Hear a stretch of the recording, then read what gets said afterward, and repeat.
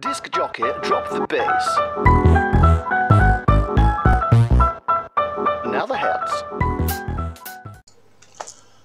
Okay, let's talk about this whole Humanism Plus thing, though of course it's not being called that. This could be an off-the-cuff video. I haven't pre-prepared anything, so it's gonna kind of ramble a bit, and there'll probably be a lot of jump cuts as I get my thoughts together. Okay, there's a divide in the atheist and skeptic community, and we don't have good descriptions for it.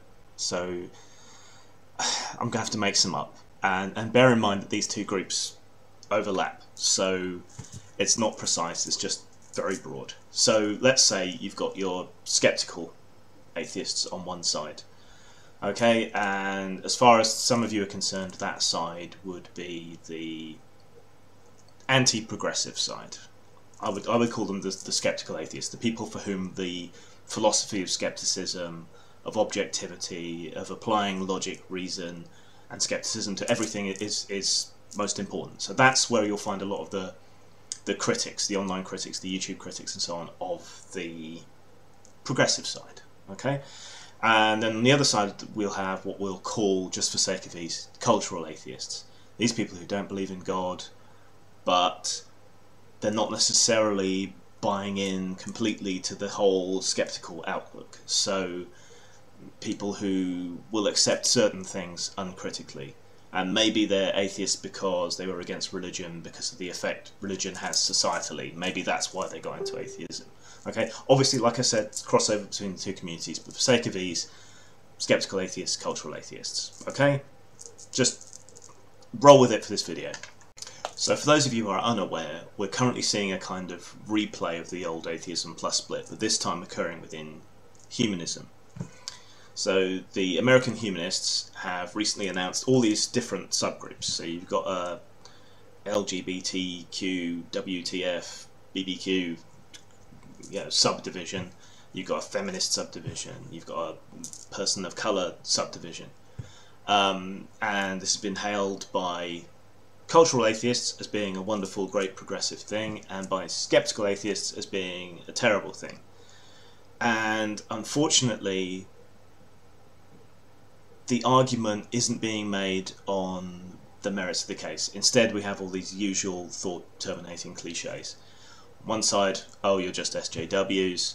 On the other side, oh, you hate women, persons of colour, you're a fucking white male. All that usual bullshit. Now, most of that is coming from the cultural atheists towards the skeptical atheists, but there is some going both ways. Okay, so what I'm going to try and do is deal with something that I've been noticing lots of other places, in that nobody is really engaging with the arguments the other side are making necessarily. They are engaging with not even exactly straw men, but they're kind of projecting their own ideas of what the other side is talking about. Now, obviously, I'm on the skeptical atheist side, and this goes for other areas of my life where it interacts with neo-progressivism, the regressive left, whatever you want to call them. So, obviously, I have a certain bias, but I am trying to work against that here and to foster some kind of understanding and bring some of the discussion back on point, really. Okay, that's what I'm trying to do here. I've failed every other time I've tried to do it, but let's do it again because I never learn. Okay, so here's the thing. From the skeptical atheist point of view, we are dealing with these issues in what my therapist calls sort of third order thought. So we are dealing with principle. That's where we're at. And I think that the cultural atheists are dealing with things on the sort of second order, which is kind of, you go beyond the thought into the world, into action. So that's where the conflict lies, I think, because the skeptical atheists see the actions of the cultural atheists as being detrimental, hypocritical, and counter to the goals, to the aims, to the ideology, to the vision, the idea that you're trying to promote. So, from our point of view, humanism was always a unifying thing.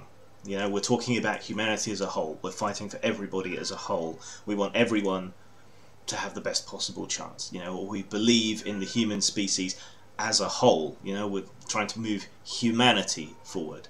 So when you subdivide and you break up humanism into all these different competing subgroups, you are undermining and damaging that ideal. You're no longer viewing humanity as a whole. You're no longer saying we want everybody to have X, Y, Z. You're saying this little group has this particular set of issues which may or may not exist. That's where the skepticism comes in. And so we want to divide everyone up into all these different competing groups and deal with them specifically. It's how this idea of equality is shifted, and it's a generational shift from the idea of treating everyone the same to taking all these different identitarian groups and treating them differently in special ways. Okay, so that to us seems to be counter to the idea of treating everyone equally and treating humanity as a whole. You know, when you take someone, when you reduce someone down to their identity, you are no longer thinking in terms of equality. You are no longer thinking in terms of humanity. You are breaking people up. And many of these groups have explicit ideological agendas, most specifically probably feminism, that to one degree or another run counter to those ideals of humanism. So that's where we're at, I guess. Now from my point of view, and I think the view of many skeptical atheists, we think that we understand, we think, what you're doing and why you think it and why you believe it. We don't agree, you know, and we want to argue. I think the end goal is still the same, you know, the equality. But the things that you're doing, this dividing people up, this creating special cases, special exceptions, and so on, and trying to push for special interpretations of laws and so on for these particular groups, seems to us to run counter. I think, correct me if I'm wrong, that you think this has to be done in order to create that equality on a practical basis. You want to create a bias that corrects for what you perceive to be an existing bias. So if you think, say, women are knocked back to a certain degree in society, you want to compensate by doing that. Now, we don't necessarily agree that women are knocked back that much. So if you compensate by that, and the reality is that we're already there, then you're pushing them up.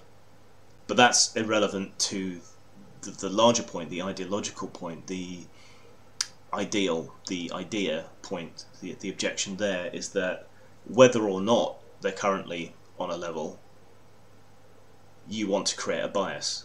And if we're aiming for level, we should just be aiming for level, not special rights, special considerations and so on. So I think from our point of view, you are betraying the principle, betraying the ideal, by creating a bias.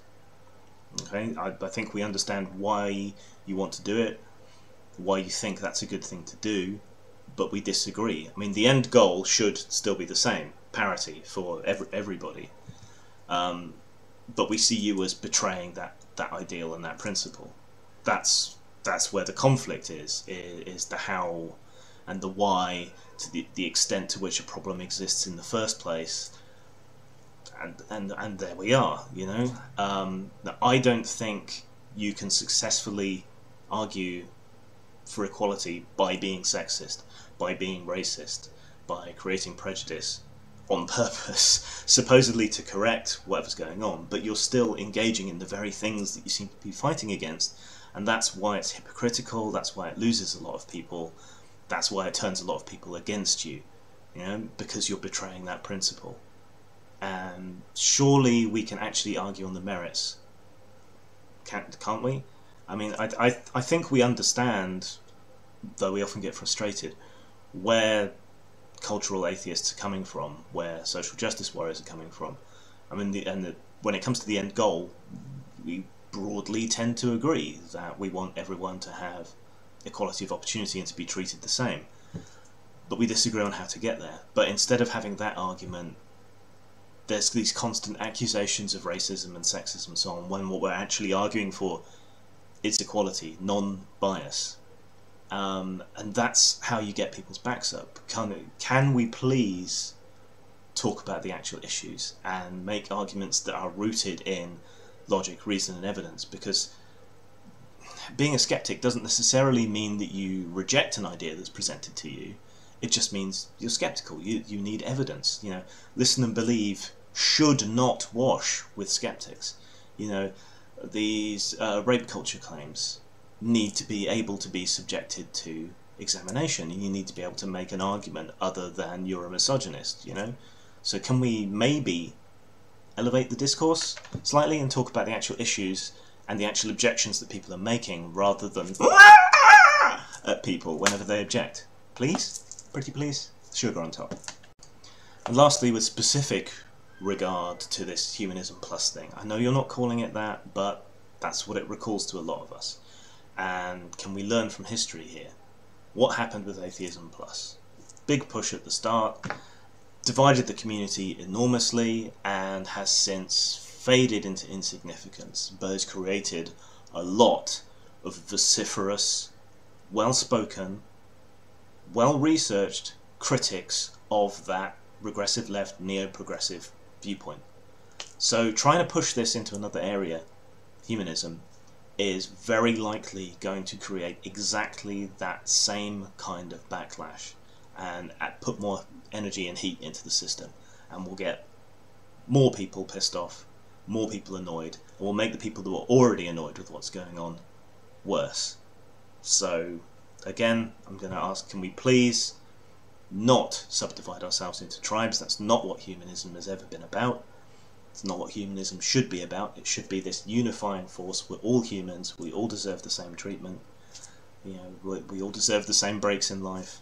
We all deserve to be treated with dignity, regardless of all these other issues. Human encapsulates gay people, straight people, white people, black people, brown people, yellow people, people with polka dots, star-bellied sneetches and sneetches without. You know, it already includes everyone. You don't need these special cases, and it undermines humanism to do so. So, let's have a discussion. A mature, adult discussion, evidentially based, reasonable, sceptical. Let's not forget who we are, why we are, and what we are.